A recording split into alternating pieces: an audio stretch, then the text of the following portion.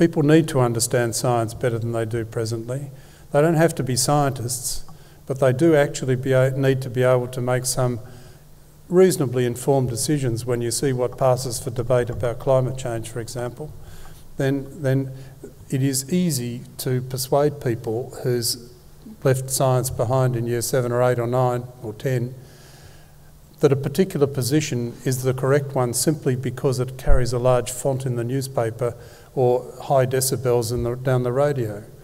We actually need to increase the level of scientific literacy without the presumption that everybody who takes science through school and is well taught and is inspired by the teaching, that not everybody will become a scientist, but they will understand how science works.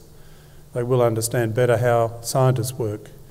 They will understand how scientists deal with probability and not absolute certainty, particularly in the experimental and observational sciences. And these are important messages to get to our community, because the debates we will have to have into the future will actually require decisions being made by people on the basis of the evidence that scientists will produce, and some understanding of that will lead to better decisions, especially when you vote.